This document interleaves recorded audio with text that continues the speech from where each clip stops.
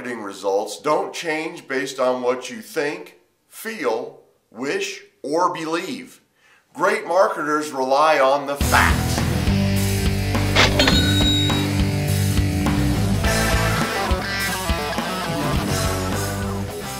Recently, I was excited to read a new research study from a large vendor in our industry.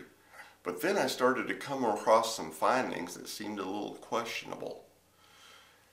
Every respondent said this, or none of the respondents thought this was important.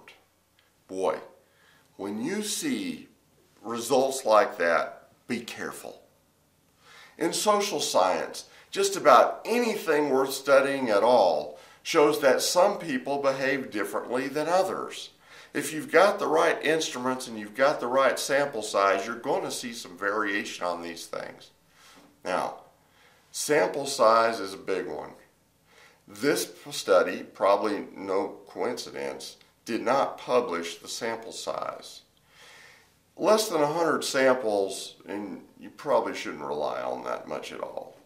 1,000 samples or more, and you can be pretty confident within 3 or 4 percentage points about the research. Do they publish the sample size? Now, that can be different from one question to another. So if they publish the sample size for the entire study and pretend that that applies to every finding that they wrote about, that's not credible either. What about the methodology? Do they say how they got these samples? You see, some people respond to surveys all the time. Some people hardly ever do. These people that respond to surveys all the time are psychographically very, very similar. And these people that hardly ever do are psychographically very, very similar. So if you just have these people, you extrapolate it across the whole industry and pretend like you've got everybody.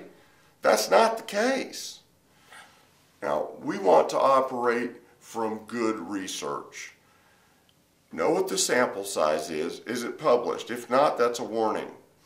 Are the results coming out in absolutes? Everybody said this. Nobody said this. Absolutes are a warning sign. Do they publish the methodology? Do they tell you how they did it? Was it online? Was it phone? Was it in person? How did they eliminate sample biasing? Was it a stratified random sampling? What was the methodology? Even if you don't know what the heck that means, at least know that they did. If they don't publish it, there's probably a reason for that. Look for good research.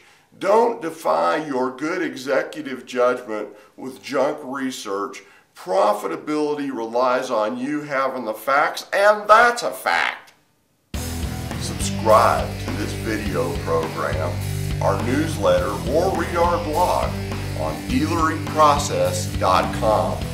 Arrange to have us come out and speak live to your Dealer 20 group or your dealer group.